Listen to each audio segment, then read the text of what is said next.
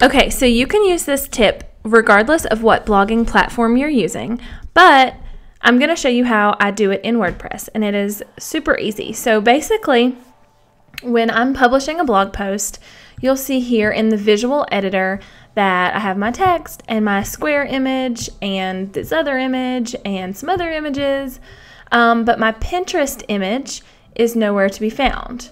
Now, if I go ahead and view this blog post in another window, same thing. So you'll see that my Pinterest image, my long optimized image for Pinterest, is not actually in the blog post anywhere. So what I can do when I hit pin it or Pinterest or whatever in my toolbar in Chrome, or whatever browser you're using, you can install a pin it button onto your browser. So anytime you're on a web page, you can pin anything. So when I hit pin it, it will come up and show me the available images to pin.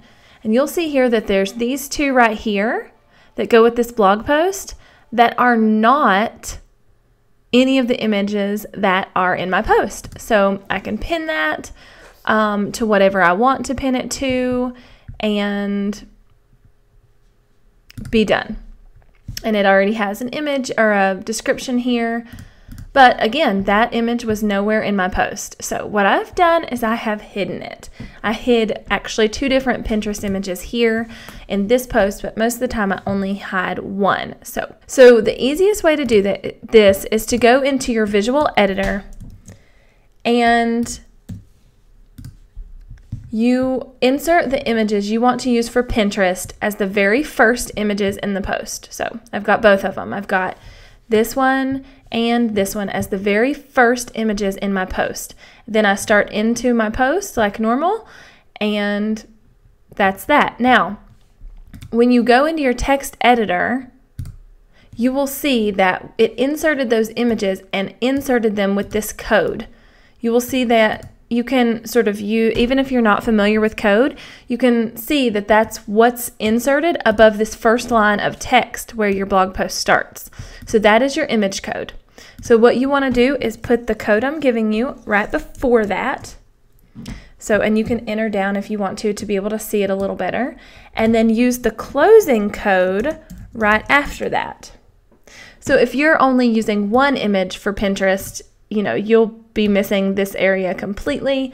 I'm using 2 on this particular post, but it really doesn't matter. You can also enter down for that. Again, that doesn't matter at all. And then once you go back to your visual, they'll be gone again.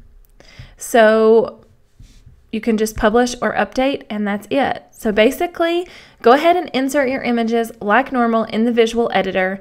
Go into the text editor and insert the code I'm giving you right before the image code, and then insert the ending code that I'm giving you right after the image code.